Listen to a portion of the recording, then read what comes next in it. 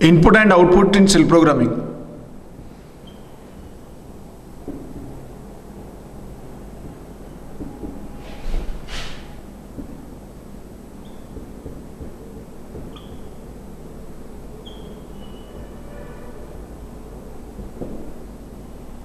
Input and output in shell programming.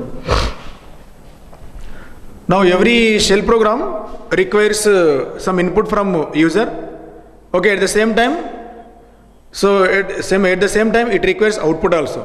Okay, so in order to take input from keyboard in the Linux operating system, we have one command called read command. So this is same as the scanf in C and C++. Read followed by the variable name.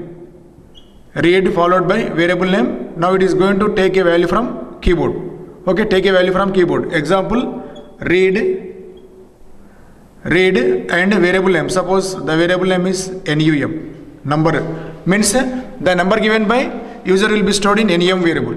Okay, this is for input.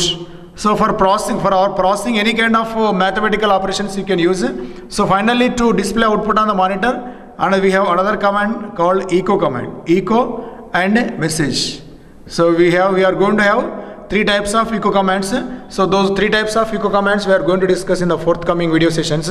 So after that, just you remember a simple version of echo.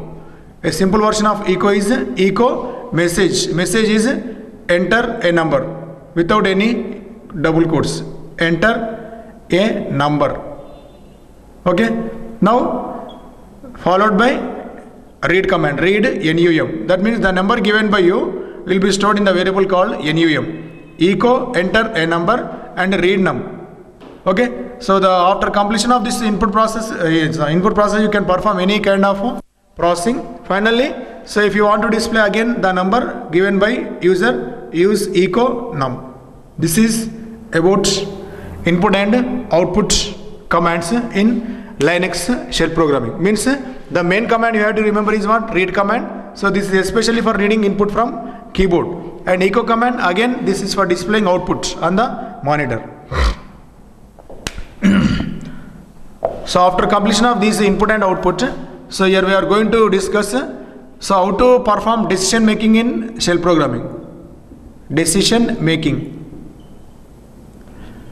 So like in C, C++, Java languages, in shell program also we can make use of if condition for making decisions.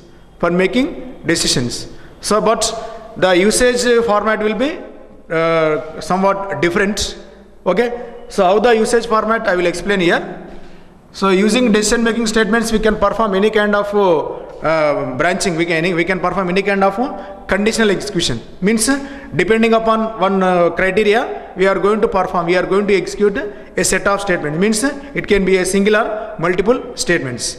Okay, so it is exact, the mechanism, the logical flow, it is exactly same as C, C++, Java, but the command syntaxes are somewhat different. Okay, so how the command syntaxes are different, how to make decisions, so how many forms of decision making statements are there, just I will discuss. So in order to make decisions in Linux operating system, we have one statement that is called as if condition. If condition. So if condition is having 3 formats. First one is simple if. Simple if.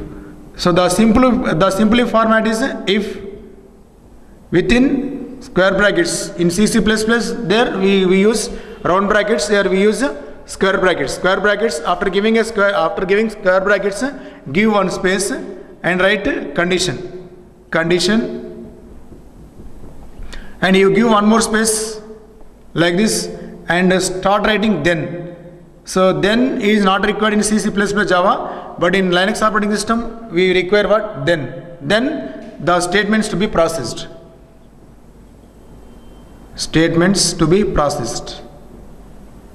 So finally you have to use fi terminator. So this is a terminator for if condition. Means if condition says that whether the block is having corresponding fi or not. So if the block is having fi, then only it satisfies. Otherwise error message will be displayed. Okay. If condition, then statements. So after statements you have to compulsory write fi. So fi is the terminator for if condition. This is same as closing curly bracket of C++. So this is simple if. So when coming to if and else, how the format will be, just I will discuss. If and else. If else. So if and else will be like this. If else, else if. Otherwise we don't use else if. If condition must be written within square brackets only, not round brackets. Then statements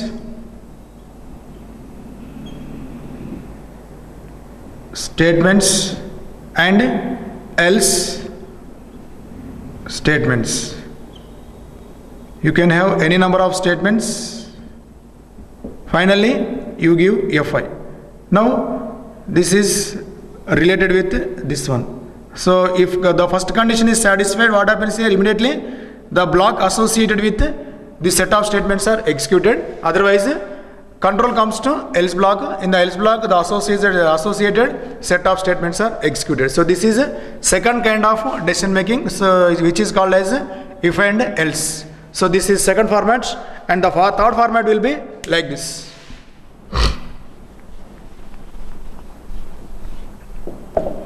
Third format is if and else if, or if else ladder. If else if ladder. We are going to make use of like this. If condition, then is a keyword, it is must, then statements, next after this you have to write elif. This is not else if, elif, elif, elif, this is same as else if in C and C++. Elif, then statements or statement,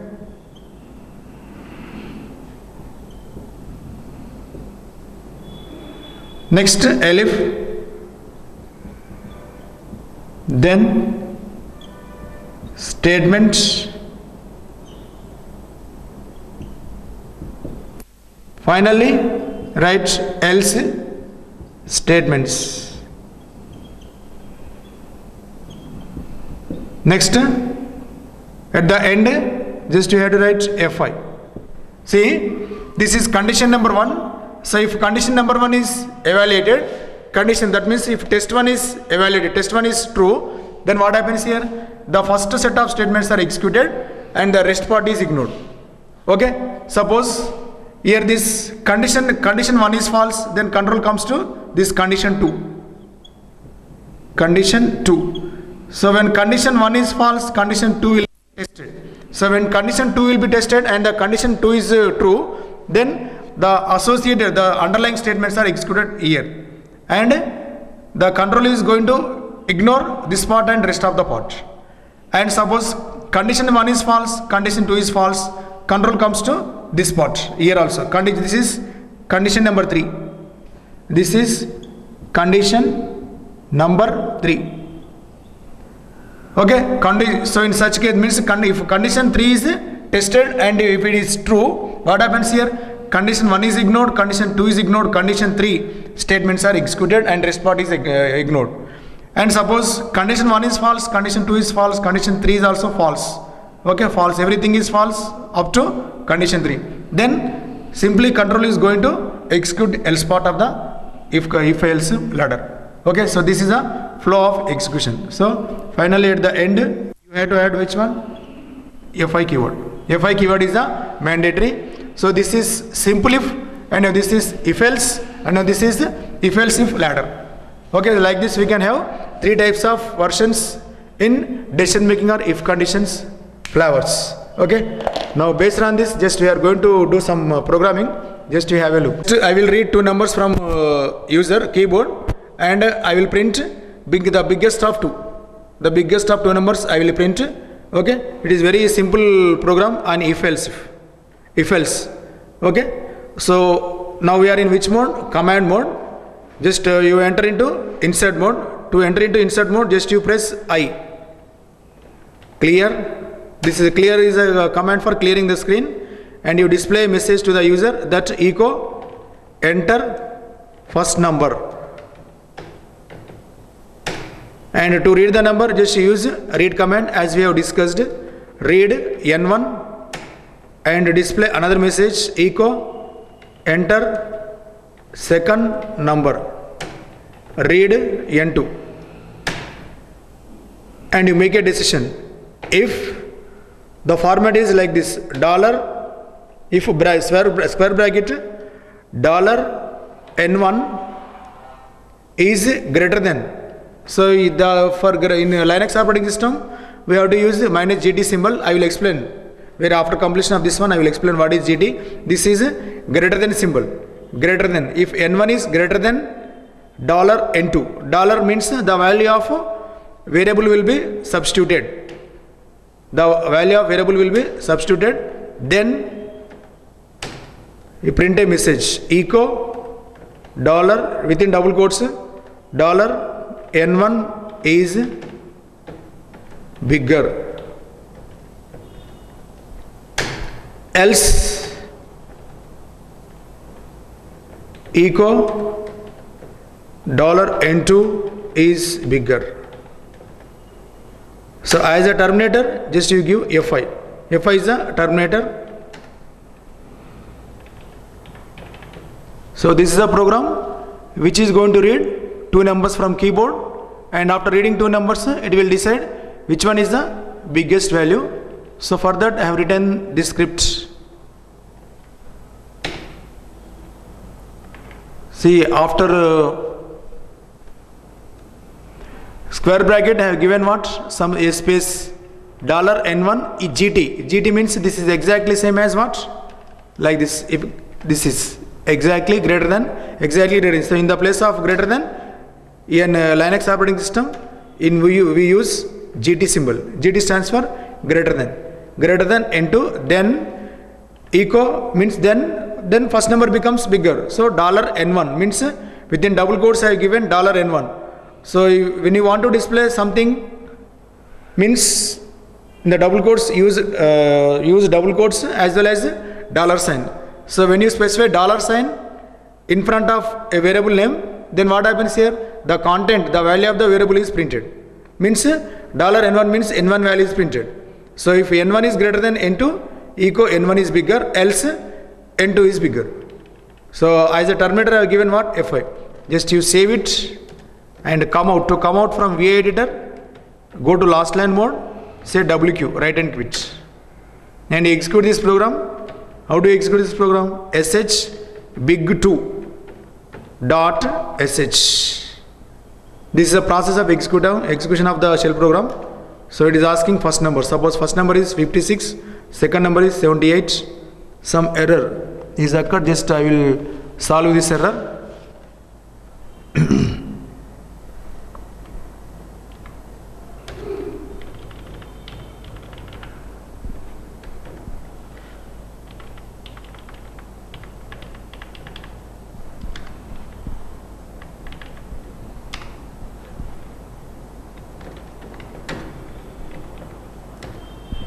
So just you look at this program. Enter first number 67, second number is 89. 89 is the biggest value. So just I will open the code, just you have a look. vi big2 dot sh. Okay. First I am displaying a message. Echo enter first number, second number. First number, that is first number. Enter first number. The first number is stored in N1 and the second number is stored in N2. And next, so we are checking the condition. So if after if condition, give a space. Okay, this is very case sensitive and very careful while writing shell applications, because each and every space will be considered. After if condition, give a space and a square bracket and give a space. $N1 means N1 value is greater than N2, then echo $N1. So within double quotes, I am printing a message. To print the message as it is, put the message in double quotes, and again you specify $N1, means the value of N1 is substituted. So if it is not possible, come to second condition. What is the second condition? If $N2 means after L, if I have given one more space, okay, after one more space, give a square bracket, and after square bracket again give N2. If $N2 is GT greater than $N1, which is the biggest value? $N2 is the biggest value or bigger. So if suppose first number is the same as second number, 46 equal to 46, then such case what happens here? No comparison message will be displayed. Okay, just I will give this one, just to have a look. Once again I will execute this. To execute this, sh big2 dot sh 67 78 is a bigger. Once again I will execute this 67. So no comparison. Okay, this is third part execution.